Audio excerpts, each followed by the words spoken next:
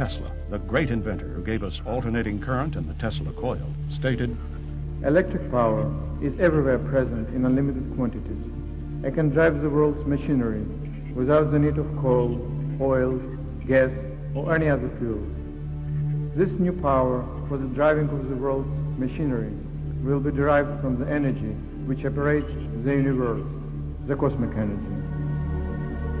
With over 200 patents to his name, Tesla was well on his way to transmitting electric power without wires when he ran into trouble with J.P. Morgan and the financial interest of 1901.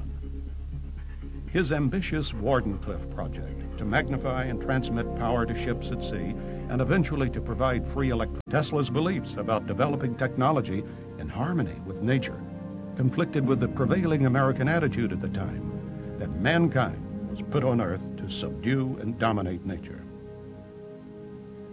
Little by little, Tesla was denounced as a crackpot and deleted from the historical record. At the time of his death in 1943, Tesla's truckloads of scientific papers were seized by U.S. government agencies. Who knows what ideas and remarkable devices our world could have inherited if only his genius was recognized.